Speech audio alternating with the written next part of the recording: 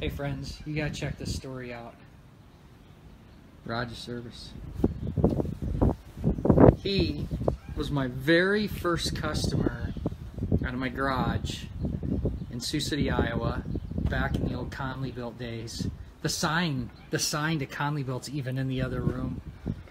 You know, we're here at How2Wrench, and dude, you gotta start this VMAX up. Go ahead and fire that thing up quick. We just got this done. It started with the charging problem and it lost spark, but this bike is sick. It is sick.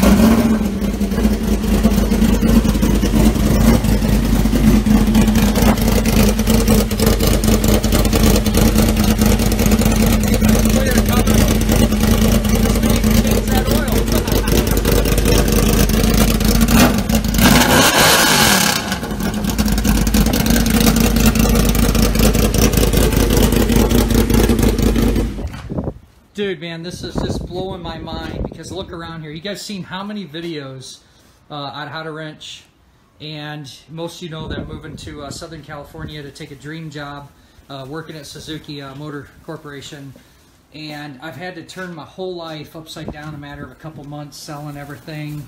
This looks like a ridiculous hot mess, but I had a little present to give Roger anyway, because let's check this out. Roger, I'm going to trade off with you.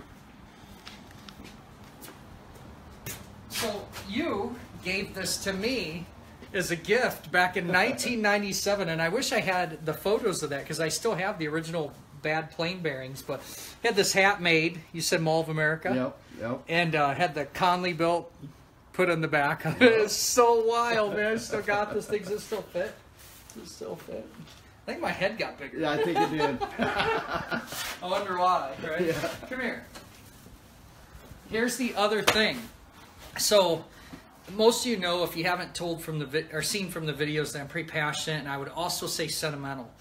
And Roger's one of those guys that rode with him on the street. I was in my 20s, and you did not want me to do your bike at first because you're afraid of whether I could do it. Because I was that kid in the garage, kind of starting to make a career. And, and I remember when you first ultimately asked me to do it, I said no, because you were only coming to me because nobody else wanted it.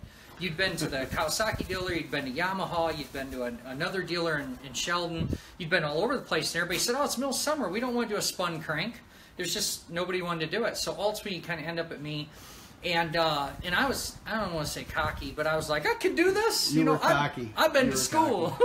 And I was really trying to start off. And, you know, I mean, I could say I did some oil changes or little stuff or whatnot. But this bike was epic because you were kind of famous. You're popular. You were that guy that all us, you know, guys kind of looked up to or whatnot. You had one of the coolest bikes around. And it was a deal where I knew that if I did this and did it right, I was really going to have an opportunity. So I always thought of Roger Service. This is his original file. And I think Roger just got a little shocked that I still have it. Come here and look at this. I found a bunch of photos we're going to show. But here's the work order. And I only kept a handful of customer work orders because I would always go back and look at this. If I was having a bad day or a hard time, sometimes I dig in this file cabinet called Why I Do This. And remember those times that being a young entrepreneur and trying to have a shop, it was like a fantastic reminder of success stories. Because this was a challenge for me. I mean, huge challenge, as we'll see in some of the pictures. But this cracks me up. So Roger, probably should have all your address or anything. 1997, dude. But look at the bill. Look at the bill. So for $650, he got a VMAX board by Superbike Mike, you said. Yep. I didn't remember that. You remembered that. Yep. It got, what, Carrillo rods. It got pistons. It had, Falicon did the crank. I mean, it was unbelievable, everything I did. And it was $650. Obviously, some of those other machining costs and stuff looks like they weren't in here. I'm just blown away. I'm blown away regardless. Cheap labor, buddy. I'm telling you, cheap labor. Check this out.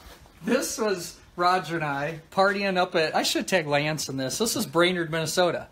And turn 3, I'm almost sure of. Yep. Dig a hole. Dig a hole. Yeah, if anybody's been to Brainerd.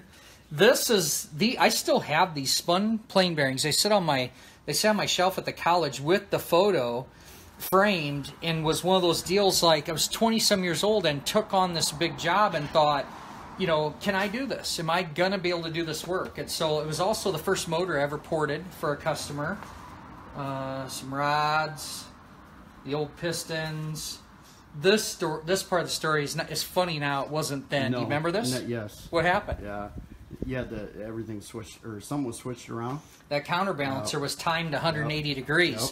So instead of installing the counterbalancer to remove vibration, I added crazy amounts of vibration. And if you remember when it started up, it actually took a 1/2-inch impact and shook it off the bench. And to my credit, Yamaha had a misprint in the manual. We still have the manual. And in 2 different places, in one place, it was a misprint, and I had just timed it wrong. But the cool part of the story is, you remember how I fixed it?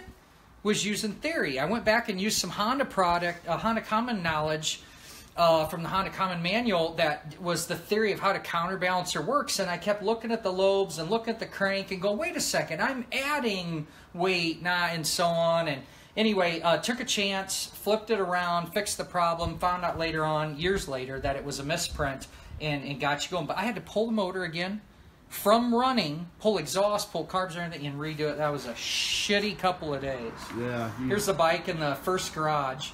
You know what's kind of funny?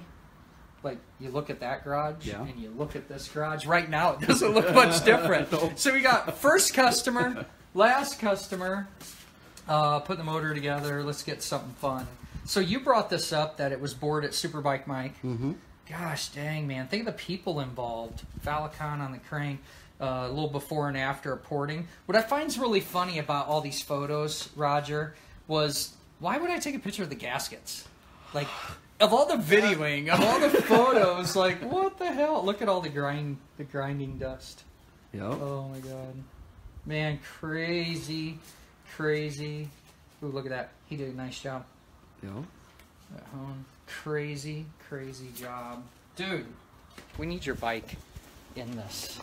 We gotta look at this epic moment at How2Wrench, because man, I don't know what the future brings. No. Yeah. I don't know what the future brings for me. I need you in here. But I know this. I want to thank you for being my first customer in Iowa and my last customer in Iowa. I can't believe it. We just thought of this. Like, we were kind of looking around, reminiscing, and let's get to the cool stuff. Let's look at the bike again.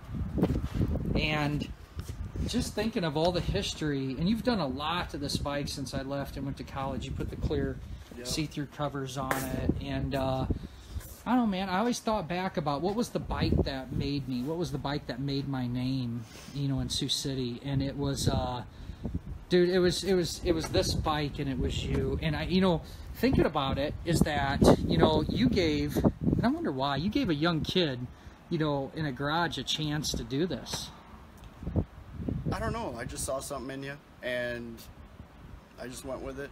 And at the time, I had a pocket full of cash. We ate it up. And we did. Yep. Man, dude, what a story. I don't know. I'm starting to get speechless and maybe getting a little choked up, and just thinking about in 2 weeks, dude, I'm gone and I'm gonna live. So if you're in Southern California and you see this, you come over to Anaheim. You can't miss it. You find the How2Wrench. Come say hi. I'm gonna go start my new journey.